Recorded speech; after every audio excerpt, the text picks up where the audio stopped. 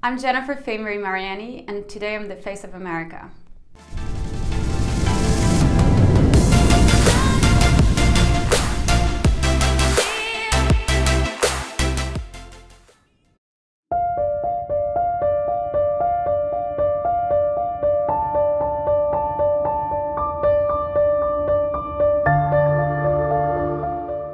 My name is Jennifer Famery-Mariani. I'm an independent curator, and my passion is to design experiences that build community, that inspire people, that educate people.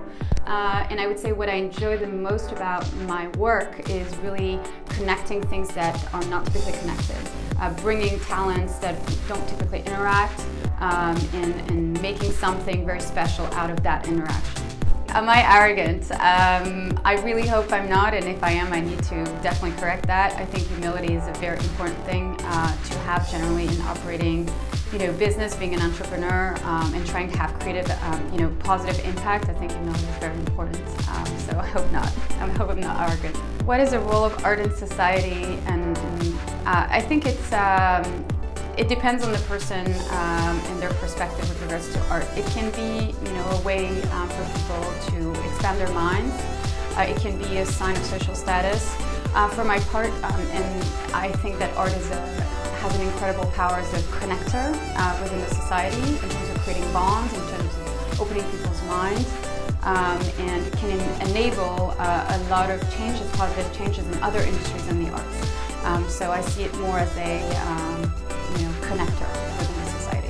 In everything I do, I try to create positive impact and kind of break the barriers between different types of disciplines or different types of creative expressions.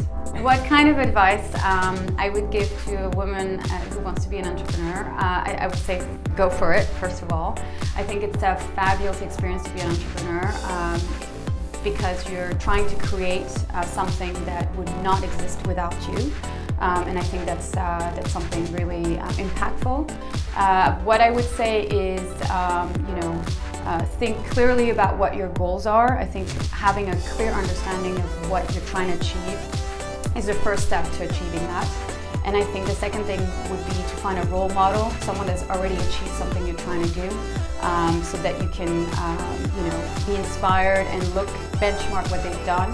And that I think will, kind of make you progress much faster than trying to learn it on your own, looking up at someone that's already achieved something like that. So that's for an entrepreneur. As a woman, I think that the strongest way to be a woman entrepreneur is to kind of release the aspect of gender. An entrepreneur for me doesn't have a gender. It's a state of mind. It's a form of action. It's an approach to life. And so I would say, drop the gender. Just be an entrepreneur. Have impact. Be action oriented, and connect with other people. And that's my advice.